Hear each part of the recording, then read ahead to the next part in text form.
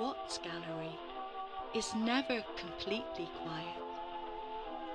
Even if you are the only visitor, just listen and you can hear whispers of words, snatches of stories and songs. Where are they coming from?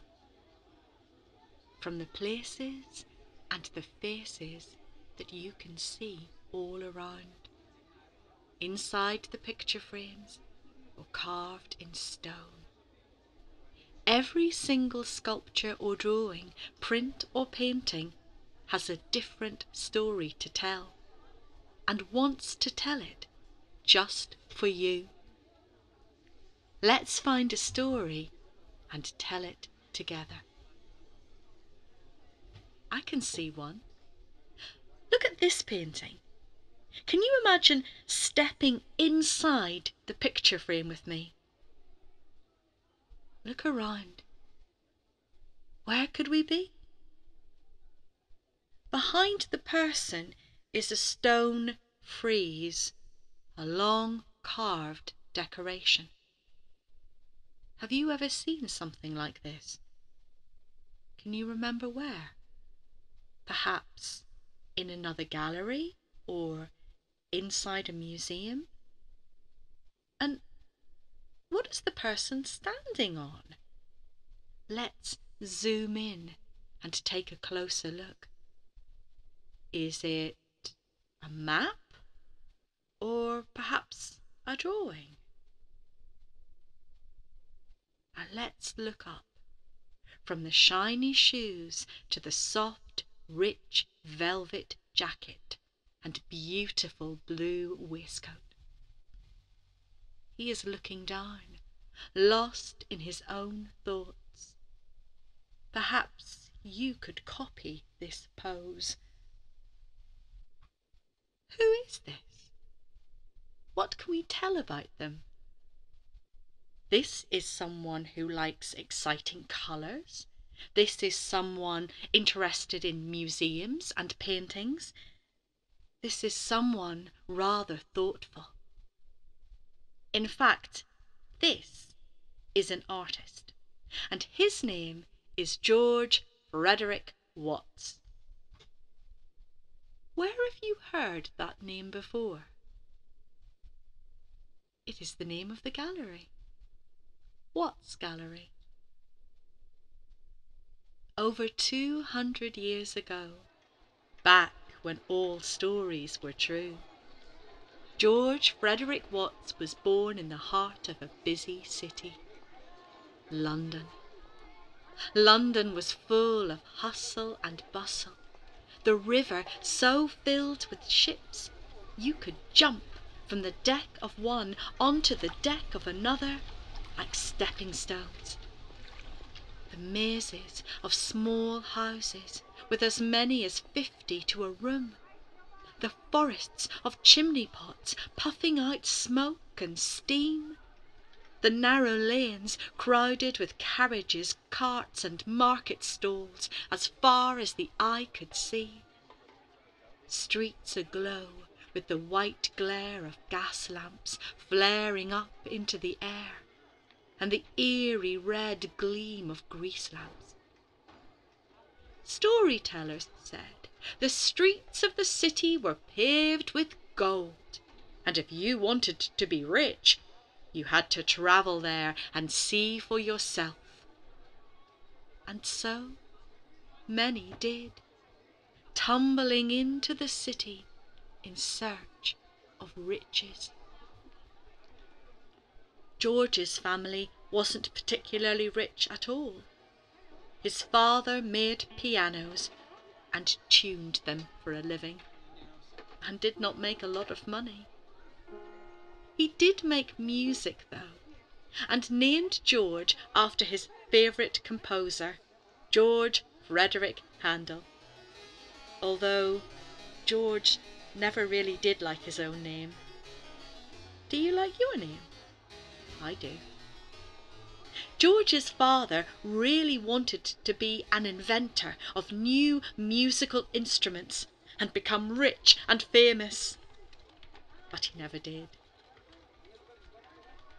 Although the city was busy and noisy, with cries of the market traders, the hoofs of the horses, the church bells chiming the hour, and people always hurrying and scurrying, George was rather lonely.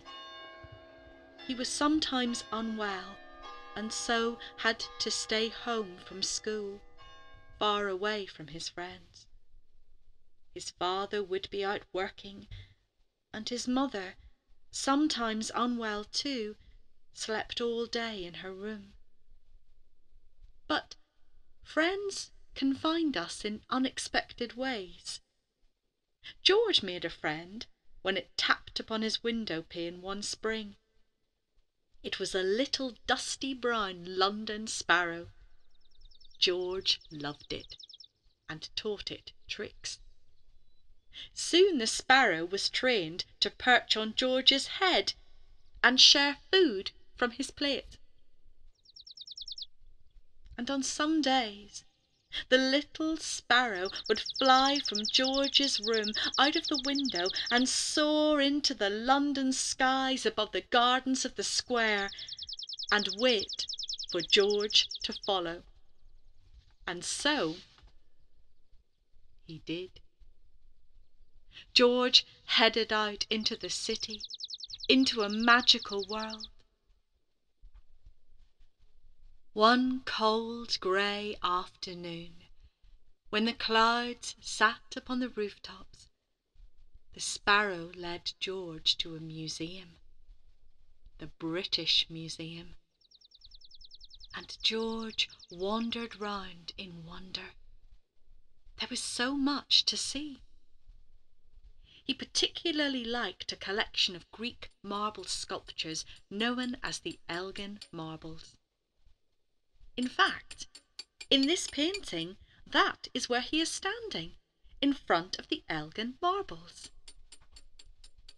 George returned to the museum many times to study them.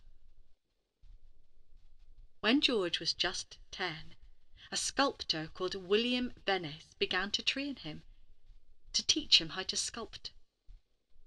William was the son of a piano maker too, and soon William, his brother Charles, and George were the best of friends. George began to study and work hard. His hand was never still, always scribbling or sketching something. His own face, those he saw around him. He could never remember a time when he did not draw. He would wake up very early, as soon as his sparrow began to sing that the sun was up. He never wanted to waste a single moment of the daylight. And so, sometimes, he didn't actually go to bed at all, but would roll himself into his thick dressing gown and lie on the floor and wait for sunrise. He would get up with the first rays of the sun every morning for the rest of his life.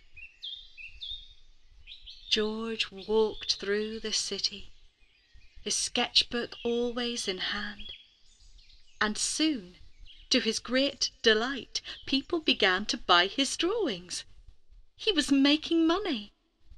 And one day he painted this. Who do you think it is? How does he look?